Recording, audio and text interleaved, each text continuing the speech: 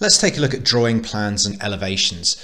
So here we are drawing a plan. Now a plan is the bird's eye view, so a view from above. So if you're looking from above at this shape, all you're going to see is this square here, this square here, this square here, and this square here. You won't see the front or any of the sides or the back, just 4 squares in an L shape, so the plan would look like this.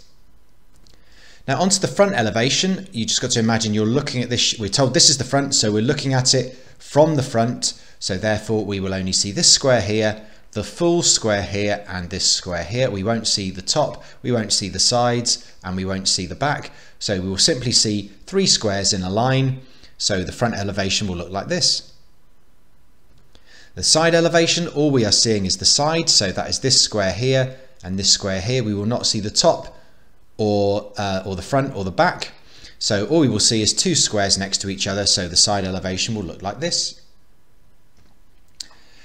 So let's take a look at drawing plans and elevations of complex shapes. So here we have to draw, well, there's no actual question, but what we're going to do is to draw a plan view of this shape. So what we know is 1 square is 1 foot, so that's nice and easy. So we're doing an 8 by 10 rectangle. So 1, 2, 3, 4, 5, 6, 7, 8, 9, 10. 1, 2, 3, 4, 5, 6, 7, 8. So here is my rectangle. Obviously you'd use a pencil and a ruler, which would make it a little bit more neat and tidy. And we know it's 8 across the bottom and 4 across the top. Now it looks like it's a symmetrical shape. The difference between 8 foot and 4 foot is 4 foot. So therefore it's going to be 2 foot from here to here and another 2 foot from there to there. So the rectangle on top is going to start 2 foot in on each side. So it's going to be somewhere along these lines. Now we've got 10 foot across the other dimension of the base here and 5 across here. So that is a difference of 5, and I think we just need to assume that it's 2.5 each side and that this is a symmetrical shape. So what I'm going to do is just count 2.5, 1, 2.5 to here, and 1, 2.5 from here.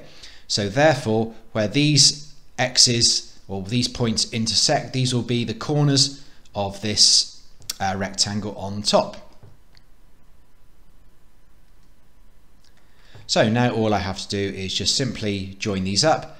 So I've got the inner rectangle and the outside rectangle as well. And now all I need to do, if I'm looking at this sort of, well, it's not a pyramid, but it's kind of similar to a pyramid. It's got the top chopped off. But if you were looking at the plan of a pyramid, you would see some lines going into the corners. So what we have to do now is just draw the lines from the corner of the top rectangle to the corner of the bottom rectangle, like so.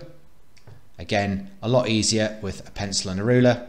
And now we've done a perfect plan of this shape here.